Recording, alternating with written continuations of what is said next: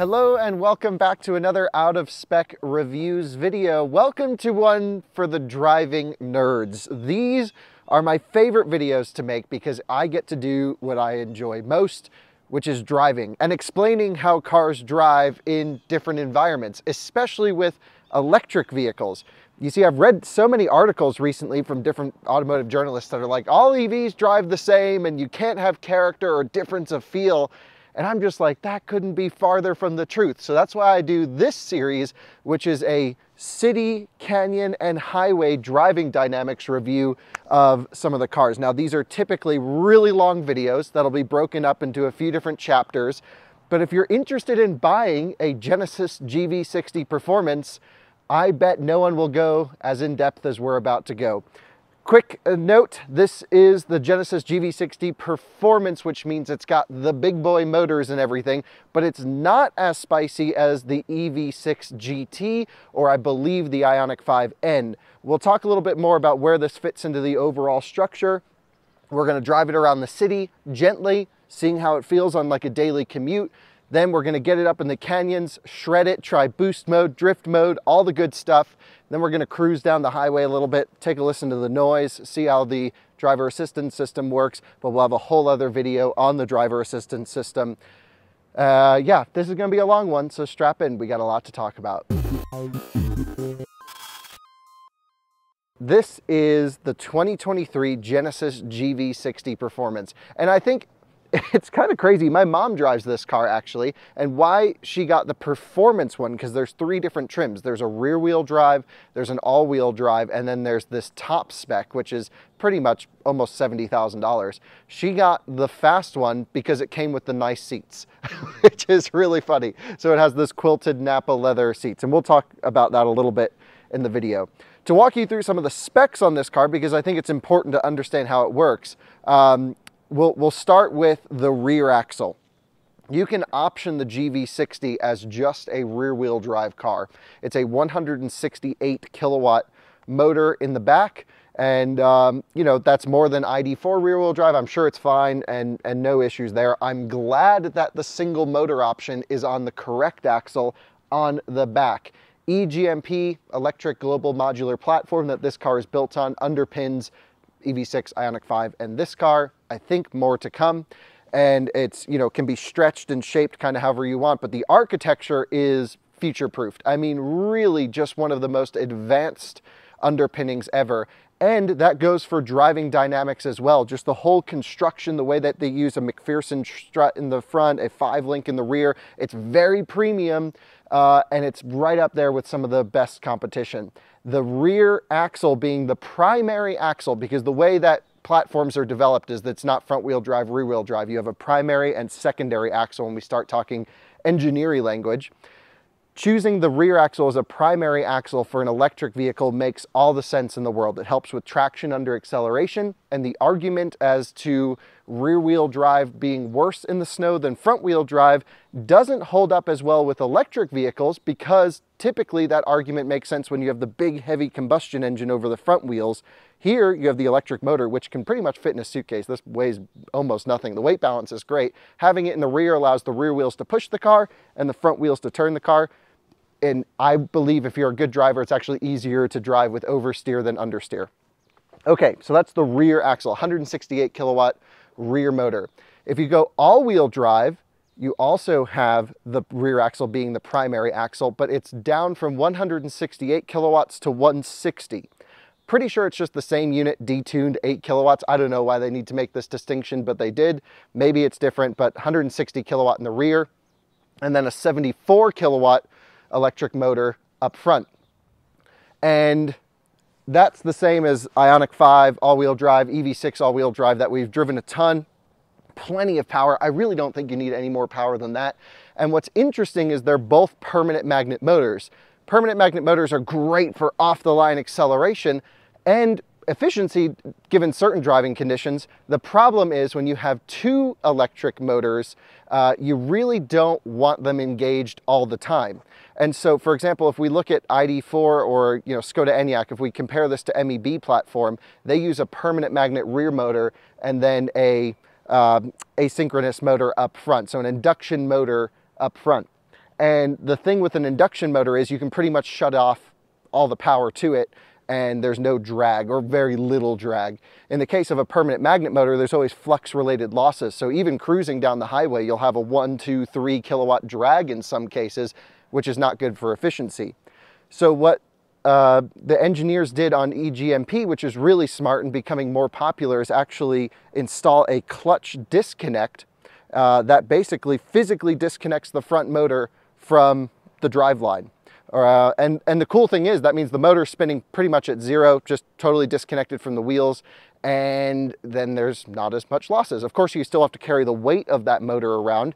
And weirdly, in the EPA cycle with these cars, they get like 40 or 50 miles less range with all-wheel drive. And I can't quite figure out why, because typically in the EPA cycle, you run key up setting, which is standard mode. And we'll talk more about this logic when we drive the car.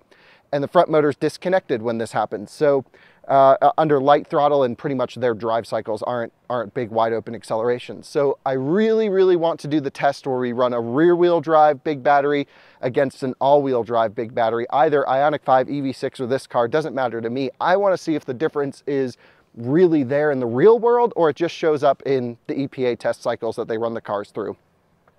Okay, so that's the all-wheel drive cycle, is 160 kilowatt in the rear and then 74 kilowatt up front. This, being the GV60 Performance, is the same 160 kilowatt motor in the rear, but also a 160 kilowatt motor up front. And interestingly, they use the same gear ratios. Typically, I suggest not using the same gear ratios, especially if you have a staggered setup, which this car doesn't. It's on a square stance, and we'll get into that in a little bit as well. In the regular all-wheel drive, the one with the 74 kilowatt front motor, has a different gear ratio. So it has one basically for hard acceleration, one for cruising on the highway. Also helps with harmonics cruising down the highway. This has identical gear ratios. I think the same motor, front and rear. I don't know why they would have to design a different one. Still retains the clutch disconnect on the front axle, and yeah, rips. So we'll get into that a little bit. So we have a total of 320 kilowatts of power. It's like 420 horsepower.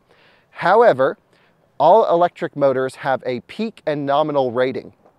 And typically, like if we look at a Mustang Mach-E GT Performance, for example, when you go wide open acceleration, they give you everything you have. I want to say it's almost 500 horsepower, high 400s at least.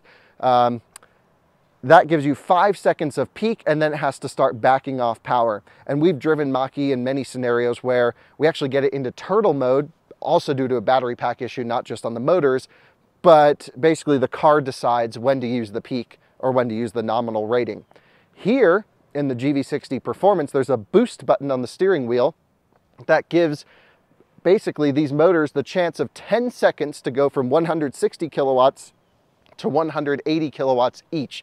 That is my understanding, that it bumps both motors 20 kilowatt peak performance. So now we're talking about 360 kilowatts of power, which is, you know, closer to that high 400 range. And man, does it rip. It's very impressive. What I would have liked to see actually was that boost button just juice the rear axle. And I'll explain why when we drive the car. And I'm not totally sure what's happening with this, but that's at least based off of all the information, everyone I've asked, that's what I hear is happening. So we have a peak rating of 360 kilowatts, a nominal rating of 320 kilowatts of power. I bet that even at, you know, the nominal rating, when you're going wide open throttle, we'll take it up in the canyons and see. I bet we can still overheat some stuff and back it off, but still nice that they let you access the peak through a selection. I'm not sure it's the right strategy, but there we go.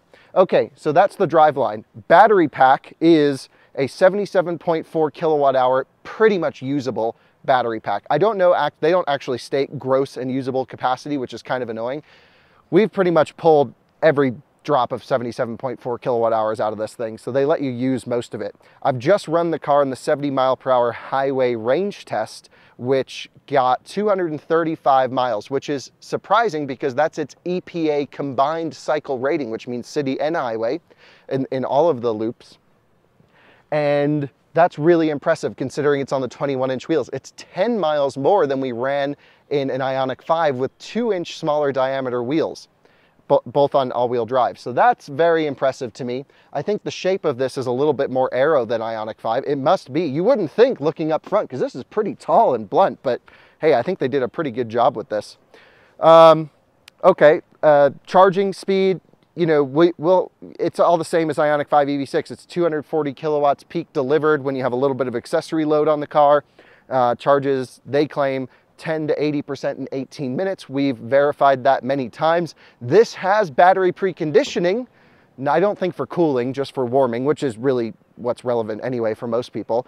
And it really only works in the winter time, because I had the battery at about 20, 22 degrees Celsius, and even then I couldn't get it up to see any preconditioning logic at all. But I'm glad it has it, and you have to navigate to the charging station in the screen. No plug-in charge here, which is kind of a bummer, but again, this is the driving dynamics review, so let's talk suspension, wheels and tires and everything. Interestingly, 255/40 R21s on Michelin all-season tires, and they are the Primacy Tour AS, so not the stickiest tire. I actually would have liked to see them go with a Michelin Pilot Sport 4 or even a 4S tire on this car. You put performance on the name, give it a good tire. I don't think this is enough tire for the vehicle. However, we do know that Hyundai, Kia, Genesis are like crazy when it comes to suspension and tire. So it's an OE spec tire. It's designed for the car with its own unique compound, and we'll play around with that and see how it does. Not a staggered setup. I've heard some reports of people saying this car is pretty loose on the rear axle. And I think a lot of that comes down to, again, the same 255 section tire in the rear. And yeah, 540 tread wear. It's just, that's not a sticky enough tire for this car. I think you really gotta bump up the tire, is my impression. But it makes it fun to slide around a little bit. And so that is pretty interesting. We'll see how that plays around. I think I'm a much bigger fan of a square setup for my type of driving, but I do worry about the car being almost a bit too oversteery for the general user. We'll see how it goes. Suspension, again, McPherson strut up front, 5-link in the rear, but active damper, which is nice. So it's a fixed spring rate, can't change that, that's just the metal component. However, active damper, which does seem to have pretty good adjustability, also has a pretty neat function where it scans the road ahead and then adjust damper configuration before you hit a bump or a pothole. Don't know how well that works, but I did have it on some really bumpy roads last night doing a range test in certain sections, and switching from comfort to sport, you could really feel the thing flex out in comfort mode. It was really nice, and it doesn't get too stiff. On the rear axle, we have some interesting work going on here as well. With the performance trim, we have an electronic limited slip differential. This is hugely important for controlling lateral wheel spin. Again, longitudinal drivetrain control is done by software. There's no drive shaft linking front and rear motor. But to have an ELSD in the rear means we can try and get wheel spin closer together in a variable ratio. I don't know if it goes to a full lock. I don't know if it'll go 100% lock, but this will really save the brakes some heat, because there's two ways to control wheel spin on a drive axle. The first is using an electronic simulated limited slip diff, where let's say we're turning hard right, we floor it, the inside wheel is spinning, we grab that brake caliper, creates extra force, and then sends the drive power to the outside wheel. This does that still. But then there's also a limited slip diff that mechanically tries to pull the power closer to an even distribution between the two. And that to me is key. That shows, okay, these guys are not messing around. In terms of braking, we have the same size front and rear brake rotors. The caliper is different. We have a 4-piston caliper up front, monoblock, single piston in the rear, both upped from the all-wheel drive. So when you jump up to the performance trim, you do get a lot of mechanical changes. You get a limited slip diff in the rear, you get the active damper, you get huge, for this car, I would say pretty big brakes, 14.1 inch, I think, which is sizable considering this still does 200 and something kilowatt regen. And it's like, okay, they're not messing around. I'm really excited after experiencing this to drive the EV6 GT and IONIQ 5N, because that's just going to be this cranked up even farther. This to me is sort of like the luxurious GT version, but you can also shred it up a back road. I hope. We'll see. I haven't driven it hard yet, genuinely. So we're all going to be experiencing this together. I think that's enough nerd talk about the setup of the car for now. We're going to jump inside, drive it around the city a little bit, then take it up into the canyons, which I'm really looking forward to. I have no idea what to expect, but the whole boost mode, drift mode, maybe I should mention drift mode in a little bit, and then we'll take it on the highway. Okay, drift mode. The way this works is you have to go ESP off. I'll show you all of this. You go sport mode, ESP off, pull both paddles, and then it goes into drift mode. This basically changes the whole simulated vehicle dynamics control to help get the car into a corner using very aggressive braking strategy, dialing that LSD all the way up in the rear, and then it should technically on power oversteer very easily.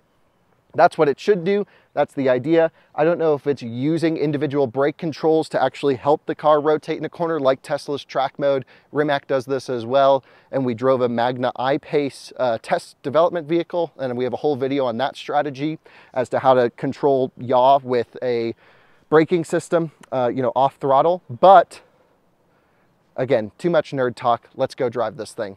And welcome to the inside of the Genesis GV60. Hey, Alyssa. Hey, Kyle. Thanks for filming that intro. Of course. We gotta open up this roof. Oh, it opens up separately. From the center. Yeah, same as IONIQ 5. Oh, I didn't know that. Yep. I'm gonna put the massage seat on. How do I do that? You're not able.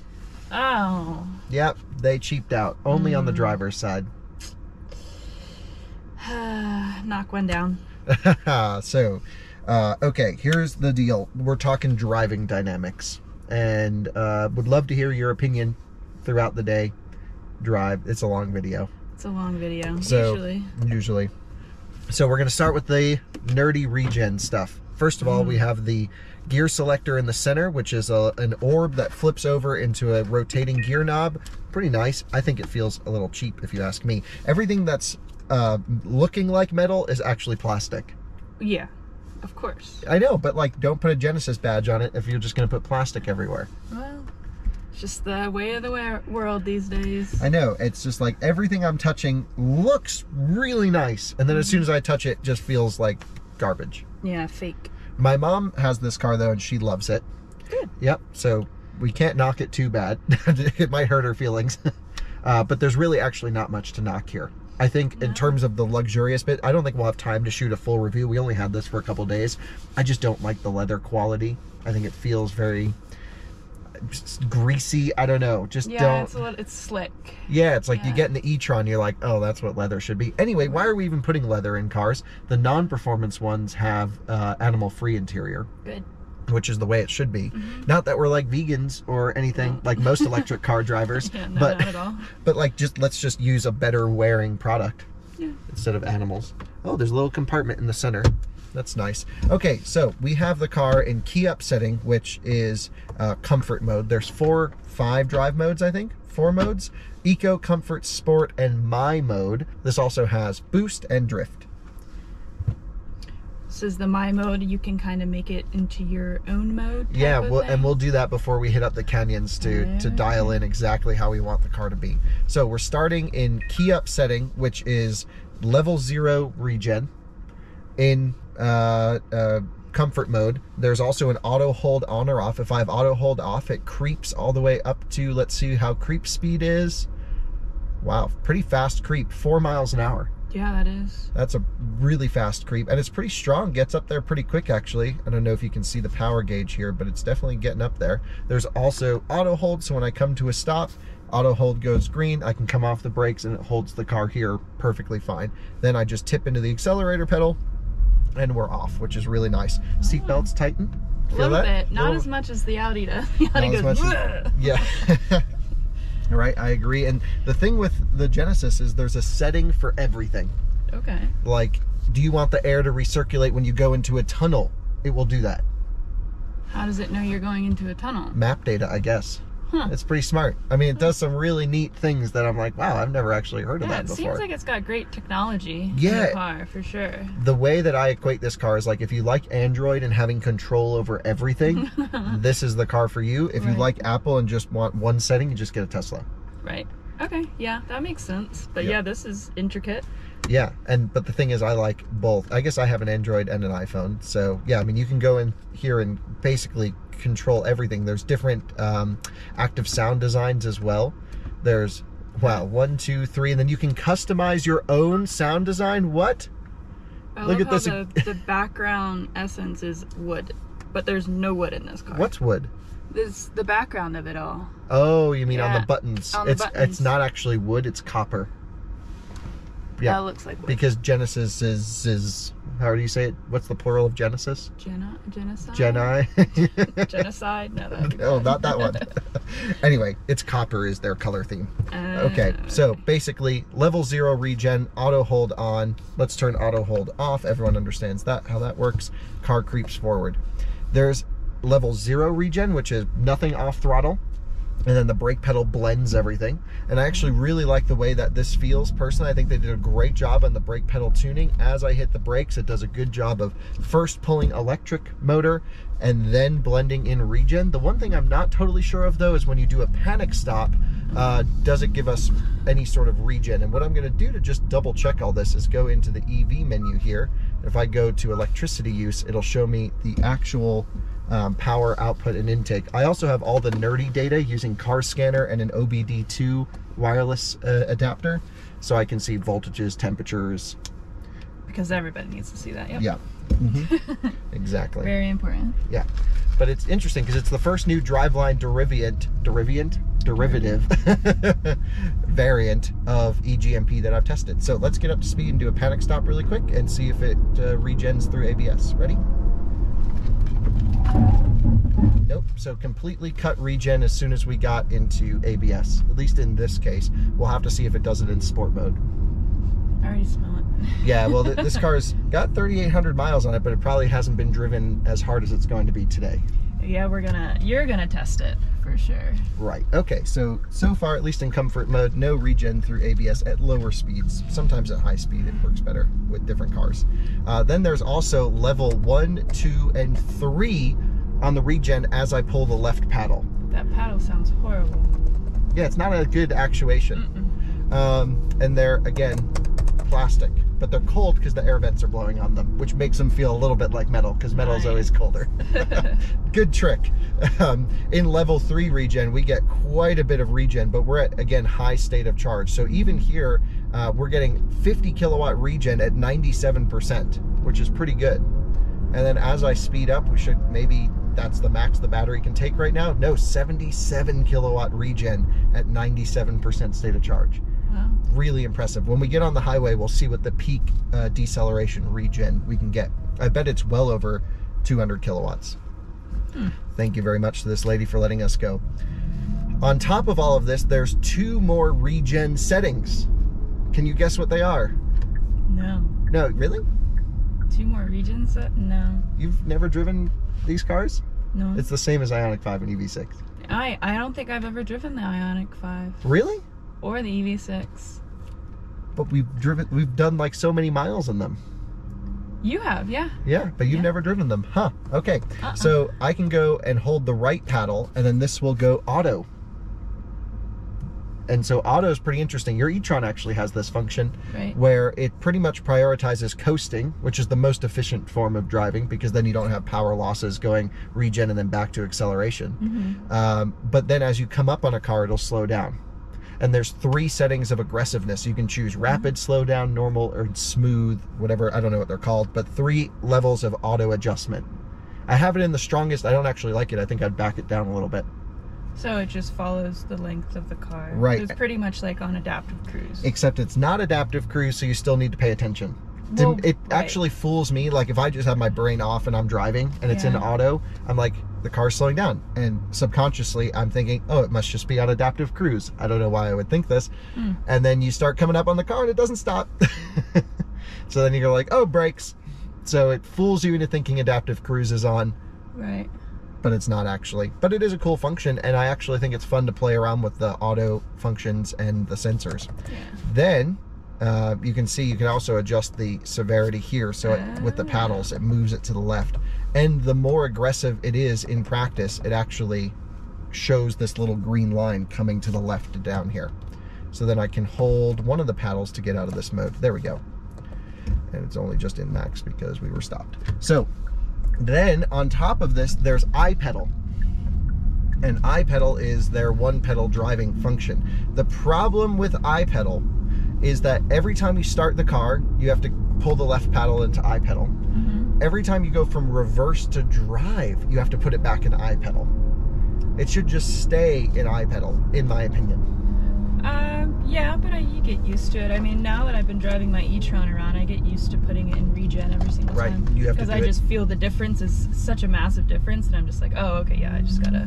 But these left paddles are gonna get worn out every day, just doing this the whole day. Oh, that's what warranty's for. Yep, warranty.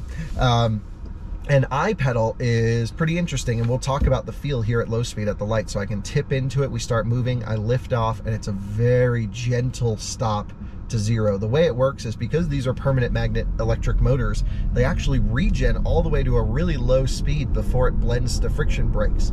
The other cool thing about iPedal mode is when you're at high state of charge like we are right now, it actually will give you all the regen that it can and then blend friction brakes to compensate for the same deceleration curve.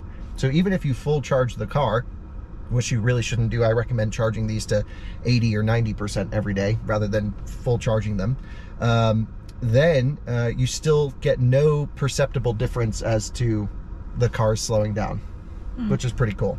Yeah, that's interesting. Right. And so, man, this guy's ripping the little Del Sol next to us. So iPedal is actually a great way to drive the car. There is a downside with iPedal though, and that is that it keeps the front motor connected all the time. And remember how I mentioned there was that disconnect at the beginning of this video? It's dinging at us because we're coming up to a red light camera and we're over the speed limit. And it makes these cool, it sounds like a Japanese train station when it starts dinging at you. Oh, fancy. Yeah, same, yeah, here's another one. It's like all the Japanese train station noises. All the different noises. iPedal keeps the motors connected all the time. So for example, if I go into eco mode, which should just be rear wheel drive all the time, my little power distribution graph will show, see the front axle still outputting power.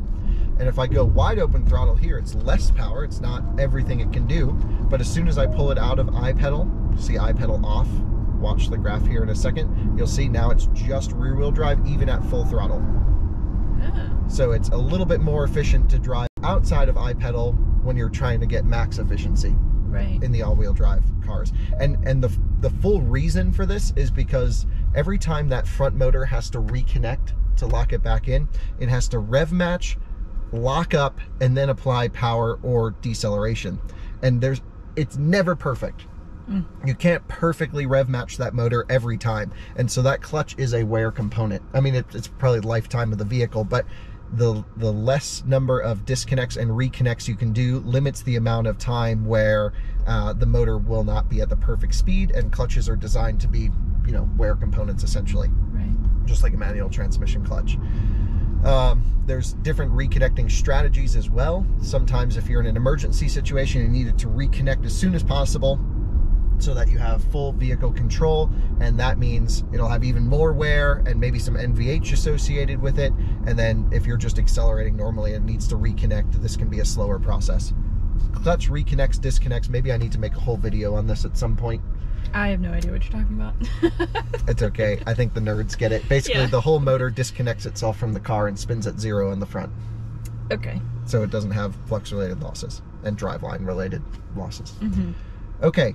So driving around in iPedal is how I think I prefer to drive the car every day. In comfort mode, the thing I like about it is there is no reconnecting or disconnecting. So as soon as I hit the throttle, we get instant acceleration, and quite a lot of it.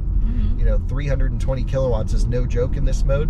But let's say I had it out of iPedal, I'm gonna floor it, and tell me if you feel a bit of a hesitation. Okay, ready? Flooring it. Yep. And then it thinks we're gonna crash into the Avalon. Don't worry. So you could feel it gave us everything the rear axle could do. Then it stumbled as it got the front motor hooked up, and then there was a second wave. Yep, it definitely was. Yep, and this is a slower reconnect strategy than EV6 and IONIQ 5 all-wheel drive that I've noticed. And I don't know if it's because the larger front motor on this has more inertia, so it needs to make sure it's really hooked up better, but it's not as fast as a reconnect as the other cars are. So that's why I prefer to drive iPedal around town, because everything's hooked up, and as soon as I hit the throttle, we just get to rip. And collision warning. I usually set them to early so I can see how their strategies are. I remember I was driving the Rivian with the test vehicle, and yeah, collision warning popped up because someone almost had an accident in front of us, and I remember going, oh wow, that's a really nice collision warning. Oh, I need to hit the brakes. Oh man, yeah. Yep. Okay, so there's all the nerd stuff on the regen and drive modes. Basically, iPedal I think is best around town. I think if you're planning on keeping the car for a long time, I wouldn't worry about the clutch disconnect and reconnect. These are just the considerations from an engineering standpoint that I'm trying to show you, that are at least discussed when these are brought around. So let's talk about how it actually drives once we get it set up. Really quiet. Really quiet, smooth. Very smooth. And it's comfortable. Let's turn off all of the EV fake noise things. It's kind of cool that you can create your own noise in here. So active sound design off. Yeah. Much better. Yeah, much better. And dead silent, unless you go hard throttle. Are the windows double pane? Check it out. Take a look. Yes. How about the rear ones? Take a look at that one. Yes. Yes, really. Front and rear double pane. Well, let me feel both of them at the same time. Well, you'll feel two pieces. Yeah. Yeah. Nice. Yeah. They're probably not as thick as the e-trons are. No. But that's okay. Still double pane with sound insulation in the middle. I would say unbelievably comfortable, considering we're on 21-inch wheels. And in comfort mode, it backs the suspension off and lets it work, and it's really soft. The seat massage is pretty good. Not you know, luxury car levels, but I think the thing to come into this is like, this car is like someone described luxury over the telephone and then produced this. It's not on the same level as Sears a Mercedes. catalog. A Sears catalog. Yeah, it feels a little bit, you know, Walmart style. Yeah, that part, yeah. Yeah, I mean, it just is like, okay, this all looks really nice, but when you start touching stuff, it's like, oh, it's just plastic. But that's okay. You don't go around touching everything. The glove box drawer is pretty cool. Yeah, it's a drawer. Yeah, let's show our viewers over here. Actually, I can't move the camera, but well, yep, it's a drawer. We'll put it in there. It's a drawer. Man, big power though. Very smooth acceleration, and just holds it to pretty high speed. It's not a nauseating go like the Rivian or the Tesla is. And I find that the pedal mapping works really well for sort of mindless driving. When I roll into it, it goes. Where it kind of is annoying is if I smack the throttle down, you'll hear a bit of a delay. Ready? There's this throttle and then zzz. And so this is just in comfort mode, and especially at low speed, you can like pretty much go wide open throttle and off, and the car doesn't do anything. Like there's a delay response. And so I actually have been driving the car in my mode, where I've set it up for all the sporty drivetrain, but all the soft and comfort steering and suspension. Of course. And I think that's a good compromise. Oh, nice i3, yep. Love i3s. One of the best drivetrain tuning in the business. Okay, so for around town, the steering is very quick. Let's run through a couple neighborhoods and we'll just kind of show how this all feels. I have it in iPedal. You really don't need to use the brake pedal much, although I feel like at lower speed, I wish they increased the amount of deceleration a little bit. So really quick steering ratio, and but not as sharp as like a Model 3 or Model Y. Right. I think it's definitely a performance ratio, but yeah, probably on par with, trying to think what this would equate to. It's a little bit sportier than you would think, but I would say it's fine for daily driving. So, okay, let me show you the iPedal deceleration. 30 miles an hour, off throttle. We get a big hit of regen, and now it feels a little bit weak, like we're still just coasting. Like I wanted to be stopped back there. Right, the Rivian does a good job at that. Rivian does a great job of this. And now we've come to a stop. Very smooth. You can't even feel it. No, I wouldn't know that we were stopped or moving. It's just one pedal driving done right. Just wish they would dial up the deceleration rate a little bit more than what it is, a little bit more aggressively. So there you have it. Around town, all the regen modes, low speed stuff is really good. Very smooth. I really like the way, you know, turning radius wise. Take a look at this. More than acceptable, especially considering it's on the big wheels. Not as good as ID4 or anything like that, but, yeah, on par to be better than average, I would say. Correct. And no real complaints. I like getting in and out of it. It's very easy. I like sitting in the seat. It's very nice. The steering wheel's a bit too thick and padded for my liking, but that's again Genesis trying to be luxurious. And now can we do the fun stuff, which is like what I really care about? So see how it actually drives? Oh yeah, let's go for it. Okay, go take it up in the canyons. Yes. We are now headed on our way to the good roads. So let's talk vehicle setup really quick. So again, there's a lot of different adjustment points we can put into this My mode, and there's a few concerns I have. So first, let's set up My drive mode for sort of how I want the car to drive in a sporty manner. So we're gonna go custom, you know, My drive mode. Oh, there is a snow mode, excuse me. There's also snow. So that's when you hold this button down. Now we're in snow mode. Interesting. That locks four-wheel drive, of course, and doesn't give you full power. Okay, so this setting right here adjusts whether you want the holding the drive mode to go to your preference or to the snow mode. Okay, so we're gonna say My mode. Then we can go here into the settings here. So we can go motor into eco, comfort, or sport. And since we're setting up the car for sporty driving, I think we'll go motor in sport. Steering, typically I like a very comfort-oriented steering. There's no reason to make a steering unnecessarily heavy or light. I think comfort's really nicely weighted, so we'll start with that and then we can play around later. Suspension, yeah, we'll firm it up a little bit. Typically, if you go like, you know, in some real sporty cars, I actually back the dampers off like in Taycan and some others, and the reason for this is yeah, don't want to be like hopping all over the road, but this car doesn't get like racetrack stiff, so we'll go there. Electronic limited slip diff, we want it in the sporty setting unless we find that it's almost too oversteery, and then we'll back it down into the comfort. We'll play around, and ESC, we'll turn it half off to the sport setting just to start, I think. And we're gonna pull over here as we get some more things before we actually hit the good part of the road. So I think we'll just duck in here to the right where we typically do it. It must have been a while since I was here because this is all overgrown. Nice thing about an electric car is as long as the brakes aren't too hot, you can just park on the grass. Okay, because then you don't have a hot exhaust that could set it on fire. Let's see, any other stuff we need to change? We're gonna put the active sound design on, and I have it advanced into the loudest. That's just not because I like it at all. I would turn this off for me personally, but it's just to give the viewers a sense of the acceleration and the speed and how I'm driving the car. Okay, so I don't think there's a full launch mode, but we'll find out. So I'm gonna go and hold drive mode for My, which is all sporty. I'm gonna put Regen somewhere on level 1. The way the Regen profile works is it basically moves the whole pedal map. So the less Regen you have selected off throttle, the more modulation room you have on the accelerator pedal. And I really like to have almost full modulation. So I think I'll just keep it in level 1 or 0, but we'll play around with it. I'll let you know how I feel as we go.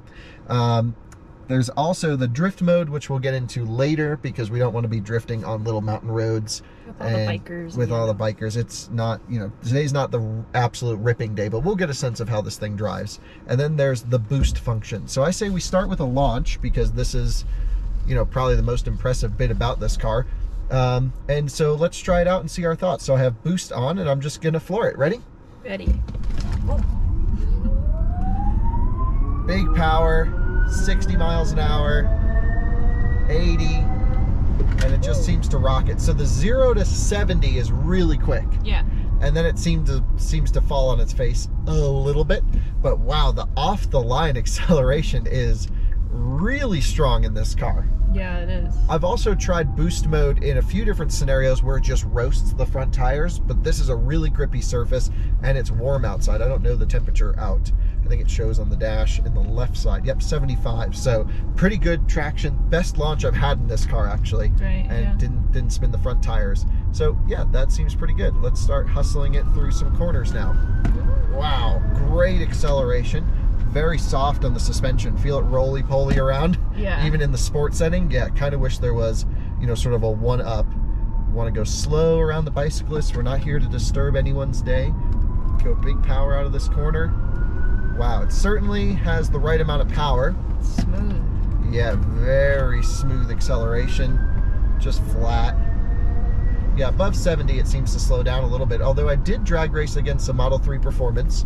I was at about 45% state of charge. They were at about 55% state of charge. Oh. And this and that were dead even. And this had a little bit lower state of charge. Interesting. Yeah, so higher voltage also helps with a little bit of pack sag. Right. But it's not the end-all be-all. I don't really harp on the high voltage of this car for good reason. Look at the mail carrier ripping it. Right-hand drive Jeep. Going for it, too. Okay, so seating position can't get low enough. That's the case with every car. Every car for you. Yeah, but like really can't get low enough. And I don't like the steering wheel. There's too much fatness going on here. The steering wheel's really padded. For those of you who know, my preference is a thin wheel that's really quite stiff.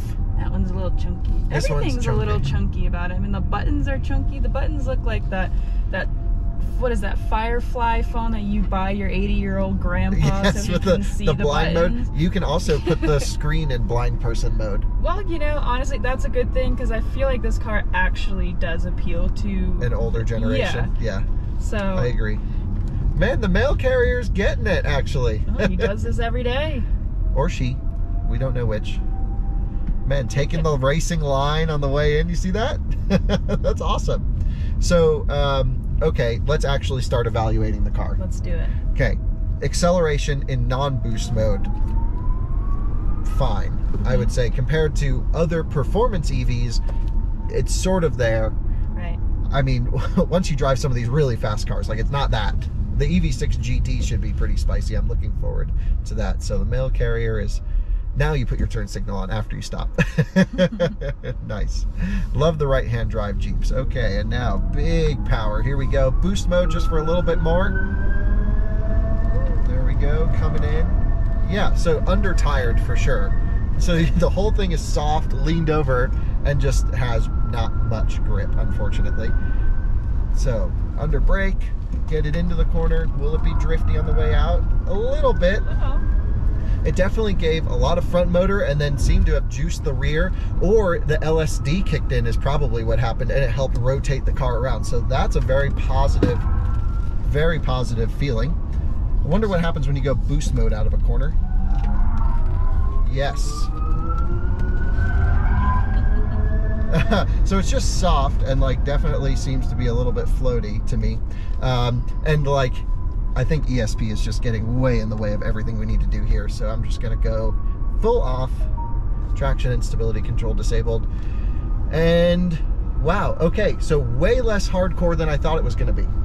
Right. The brake pedal feels great because I'm coming in, you know, with low regen, and then it's modulating this difference between deceleration on electric motor and on friction brakes. And if I go here to energy information, electricity use, we can keep an eye on all the stats. Yeah, so very, very nicely balanced powertrain, of course, as you would expect. Same gear ratio, same power. I almost wish they had a little bit more in the rear. The way to compensate in the rear is with this LSD and braking strategy to help get the power to the outside wheel, and it does that. It's just a little delayed. Just a little. I wish it would actually start locking up the diff on corner entry, because what's actually happening is it's pretty much fully open on corner entry. As I apply throttle, it goes, oh, we need some LSD action, and then gives me the LSD action. So I can show that here, into the corner, big power, and then you can see it just goes straight before it kind of tucks in a little bit. Right. And yeah, we really are not actually going that fast. I'm sure the noises make it sound like we are. Right, yeah. It just does not have a lot of tire. No. It's just like you can just tire squeal everywhere, and we're still behind, you know, Subaru. Yeah, and they're not even phased. No, I mean, we're not, this just needs a lot more tire. So my prediction there was correct. A lot of front axle work happening. I still think they should have gone bigger motor in the rear even after that, because I don't know if you heard, but we were spinning front axle out of those corners. Yeah, for sure. Yeah, so. Not great. But that's easily fixed, no? Yeah, but you can, this certainly is a world better than the standard IONIQ 5 and EV6 in terms of powertrain control. There's really not much to complain about. You just have to go in understanding this is sort of the performance-y luxury one, not the performance-y hardcore one. Yeah. So I think EV6 GT is gonna be awesome when they turn up the dial a little bit. We'll just go super slow around the bicyclists here. Maybe we should have done this not at a prime time. We always do it in prime time. Always do it in prime time. Let's go boost mode, see if the motors overheat up the hill. So 4, 3, 2, 1, and we're out of boost right there. Coming through a flowing section. The car really likes very smooth inputs because it's a little bit bouncy. Just like, you know, dampers. Are you in there at all? Yeah, I think it's very comfortable. I would like it. Yeah. And certainly for the target buyer of this car, good. But not like I would take the name Performance out of it if I was advertising it. I mean, it's a performance for people who would be buying this car. It's performance in a straight line. Right. The balance is great into corners. So like here we go. We can come into this corner, for example, just lean it over high speed. Oh, seatbelts tighten up when you do that. So it does the Polestar thing. And then we can come out of this corner full throttle. You can see it just pushes wide. Man, this guy's flying with the dog in the back. Not good. Not good. I would not encourage him to go any faster with the dog just open in the rear of it. This is typically where we do our braking test. So ready? We'll do a 60-mile-an-hour braking test. Yeah, nice brake pedal feel. I can feel ABS through it, but the problem is can't even spin the front tires. This pavement's good. When you're on slick pavement, it just goes lays rubber, and it's like way too much power on the front axle. The seatbelt won't unlock. Oh, there we go. Yeah. Just had a couple of things fly up. One of the problems with an open floor plan, of course, is yeah, things just fly around. So like what you put back there will fly up. Oh. But that's okay. We're going to stay on power most of the time. We'll let the guy go up ahead. Yeah, and it's just tire limited. So I think you just get some PS4Ss on this thing. You definitely need aftermarket suspension if you're going to be actually hammering it. Yeah. But for the Genesis brand, let's just put this car in context really quick. It's soft but fast. And soft doesn't mean slow. For example, Miatas are soft but really fun to drive. This has great drivetrain control. Look, we're in boost, using it a ton. Coming in, hard braking, seatbelts go, stuffing it into a corner. Here's the big bump mid-corner. Can barely even feel it in this. And of course, we're not trying to encourage the guy with the dog to go faster. Yep, drift mode activated. So you need to be in the factory sport setting, not my mode. Makes sense. Really long throttle pedal. Regen's gone to auto. I don't know why. Okay. Can you do drift and boost? Yes. Okay, good. Well, there's a car coming, but let's just see how it feels coming out of this tight corner. It should just feel like it really wants to rotate. I hope. No one's around. Big power. I'm floored. It's not doing anything. Ooh. Why isn't it moving? I was wide open throttle that whole time. It wouldn't go. Yeah. What? Let's try it again here. Into a corner. Pretty good speed. Full power. I'm still floored. There it goes. What? You've got to be kidding me. Coming in pretty hot. Big power. Yes, it's basically, I see exactly what's happening. It's drift mode if you have a big surface and you're on a slick surface.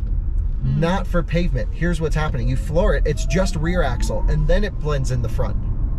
So it feels like it's doing the reconnect thing, but it's actually not. It's fully connected. Right. So it's like, here's everything the rear axle can do. Let you get sideways and then move. The problem is we need more than what the rear axle can do. So that's kind of a lame excuse of drift mode. Probably works pretty good on dirt. So we need to take this on a dirt road. Right. Okay, so drift mode, not impressive on the street at all. I noticed it the other day when I played around a little bit. I thought like, oh, maybe I did something wrong. But nope, just gives you rear axle and then front. Not really into it so much. Coming into a corner, it doesn't even do brakes or anything like that. So, okay, take it out of this mode. Go into sport. It's over up there. It's for sale too. Yeah, that's good. So we got some shopping to do. And they're building a house down here. Wow. Whoa. A lot has changed in the last couple months since I've been up here. This person's getting the most aerodynamics. They're doing 33 miles an hour. I've seen bikers do like 80 down here. Yeah, you really can. Yeah. Can they even get out of the middle of the road though? What the heck is going on? All right. A beautiful spot of land though. I've noticed that there's been no blending of Regen as we started getting harder on the car. So as I was driving it harder when I was in Regen 0, and maybe now we can show this, you'll notice driving, regen 0, hit the brakes even lightly, no regen at all. So that's the reason enough to go level 3. The car's accepting regen when I back down the paddle, but the brake pedal is not blending regen into friction for some reason. It might be because it's too hard for the system to do proper blending when you're on the car this hard or in sport mode or my mode, but it was definitely doing it before, so I think it's temperature related as to why it's having this type of behavior. Also, we were driving with the brakes in comfort mode, and now we're in sport. So let me just see if I feel an immediate difference right now. Yes, almost too sharp. I'll try and leave them in sport, but I actually like a brake pedal that's firm, which this is, but I have room to modulate, which is comfort. So I might actually choose to leave the brakes in the comfort setting, but I'll try their sport setting for now. The other thing that's really heating up the brakes more than me using them is the electronic differential controls. It's trying to get us out of a corner, and it's using a lot of brakes for this. Yeah, I don't want the parking brake on, so we'll turn that off. Now we're sitting everything unlocked. And so every time it's coming out of a corner, it's using the brakes to try and move the car to where I want it to go, and the LSD. There's one thing that would solve all the problems with this car. Do you know what it is, Alyssa? You told me, but I forgot. Okay, so it really needs a torque vectoring rear differential. Right, I was totally going to guess that. Yep. Yeah, because we've driven a few different EVs. No, we've driven the Magna prototype EV with this, and the Golf R has it, and Audi RS3, and it would just get the car exactly where I want it to be. And so that to me is what this car is really missing. For this price point, almost $70,000, it should have instead of an electronic limited slip diff, it should have an active torque vectoring differential that can overdrive the outside wheel. If it had that, I would be sold on this thing. So that's one driveline improvement I would suggest. The braking system is actually pretty good considering it's a brake-by-wire. Since we're on this dirt lot, I'm pretty sure drift mode's gonna work really well here. So I actually need to go into sport mode. I have to hold ESP. So there's 3 levels: on, half off, and fully off. Pull both paddles. What? And why won't it go into drift mode? Drift. Don't know why it had a little bit of a hiccup there. And we don't really want to wreck the paint, but we just want to see exactly what drift mode will do. So yes, it's just rear axle at that point. Right. And then it's just like, okay, like that's kind of fun that you can just like, big skids. See if we can hold the drift out onto the pavement. Nope. No power, I'm floored, still floored, there we go. Don't like drift mode in this car. No. It doesn't really do what it says it does. Good for loose surface. So if you live on a ranch and want to slide your GV60 around, good for that. Okay, yeah. Now let's get the car set up for like hardcore driving mode because we're on a great empty road now. My drive mode, ESP full off, brake pedal in, sporty brake pedal. Let's pull up the EV menus actually. So we'll go here. Energy information, electricity use. It's had to do some battery cooling. It's doing it right now. And here we go. Hammer time. On the brakes. Soft. But great steering on the power. Car's coming, we'll slow down. It's good for like a 7/10 cruise, but it doesn't love to be thrashed. What was just an empty road is now not so empty. Here we go. Coming in. Hard brakes, seat belts on, stuffing it in. Definitely a little bit of oversteer, just straight understeer. Needs the torque vectoring rear diff. Anytime you're on the power, it just goes wide. And if it had a torque vectoring diff, it could use that outside wheel to stuff the nose in. These complaints about the car being too oversteery, I'm not sure where that's coming from because I haven't noticed it really at all, honestly, unless maybe around town if you juice it, it gives the rear axle a little bit more, but sometimes these cars are adapted for market specific conditions, and this one's just pretty soft for our market. Here we go, best stretch of road, coming in pretty fast, a little bit of dab of brakes. I mean, yeah, soft helps with all this. So like, yeah, naturally it's balanced. You can feel the rear axle helping through some of this stuff, but wow, it really needs like the next firmest suspension option. We are just all over the place bouncing. What the heck? So much body movement, and it's just spinning front axle out of corners. So it doesn't love this, but it loves like this type of driving, like a 5/10, I think what most people would consider to be a fast drive. Cruise. Boost mode. Still giving us all the power. I can feel a little bit more torque steer through the wheel in boost mode. Brakes still feel great. I think drivetrain wise, see, it was out of boost, I have to hit it again. Why? She boogies. No signs of thermal limiting. Battery's definitely cooling itself. You can see battery carriers ripping up the power as we drive it, but balanced. Just gotta be gentle with it. And there you go, performance driving. Yeah, I mean, for what most people are going to be buying this car for. I think it's great. It's great.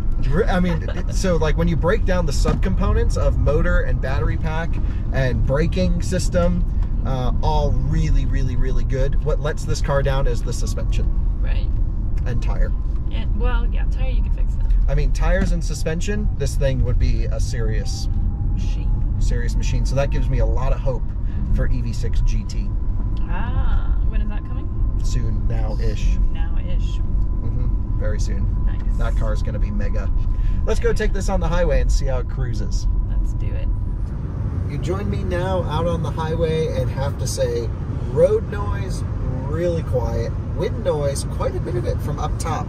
All around, I'd say. Hear a lot. It is windy right now. We do have a bit of a headwind as we head into Denver, but I thought let's do like a little bit of a max regen test. So, cruising along, there's literally no one behind us. We're in the HOV lane. We're going to be looking at this drive line number. I've actually compared it with some of the hard data right here. If you take a look right here, you'll see we have all the nerdy data pulled up. This is an app called Car Scanner, and it's hooked up just to a general OBD reader. So what I'm going to do is accelerate. You'll see power being output, and I'm going to do a full regen. How much are we going to get? 295 kilowatt regen right there.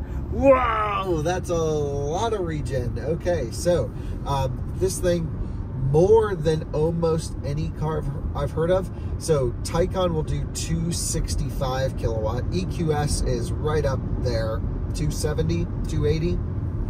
Hummer EV, I think, is in the 300s. I bet we could get this into the 300s if we had a bit more speed. So I say we just leave a little bit of room in front of us and we'll do it again. Let's try it out. So big power and big regen, 278. Seems to be where it wants to max out, and we're at 29% state of charge, so it can really stuff the energy in there. Huge amount of regen. Just in terms of everything else, we're sitting on adaptive cruise control now. It's doing really good lane centering and pretty good distance control. There's 4 settings. I actually find that I like to keep it on the farthest setting, but thankfully there is a whole bunch of settings. Let's see, setup, vehicle, driver assistance, driving convenience, smart cruise control. You got to play around with these menus here. You can adjust your distance here, and then also the way the system reacts. So if you want it to react super quick to close a gap or to accelerate quickly, you can set all of that here. And so we're actually on our way to shoot our standardized driver assistance test right now, our hogback driver assistance challenge, and this is a big part of that. The one downside to the driver assistance in this car, though, is it doesn't get HDA2 for the US market. For other markets, it does. Also, the US market cars get this little bump on the dash right here. I just thought it'd be kind of neat to show you. When this is orange, it means that the high voltage system is charging the 12-volt battery. Why you would need to know that, I have no idea. But that's something only the US and I think Canadian cars, so North American market cars get, I think, but at least just the US ones. Yeah, just like super good cruiser. I did a range test in this. That video is already live, where I put on this ergo motion seat, for example, and you can choose different types of massages or stretches. It's more like air bladders in the seat just to keep you moving. You can also have the seat kind of squeeze you if you go into a corner or floor it or hit boost mode, it'll come in. The seat's really good. They cheaped out. It's not on both sides like we mentioned at the beginning of this video. The passenger seat, what do you think, Alyssa? I think it's very comfortable, just a little bit slidey feeling, a little too soft, But I do really like the headrest. Yeah, and the headrest moves towards you in a way as well. You can see Denver off in the distance, just coming into town now.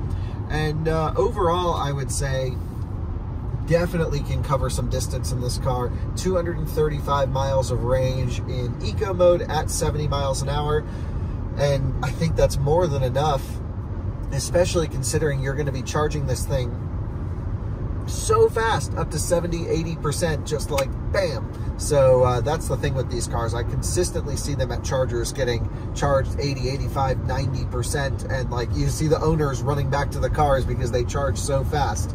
I do wish they had some sort of maybe a battery saving function, which Taycan and EQS has, which doesn't let it charge so fast, but definitely, that guy almost pulled out in front of us, almost had to do a brake test. And a Polestar 2 right here, Performance Pack, blacked out. Oh, that's a manufacturer car. So who's driving that? Book a test drive. Oh, cool. Nice. This has more power. Let's see. That has 150 kilowatt motors each. We have 160 each. And that's without the boost mode.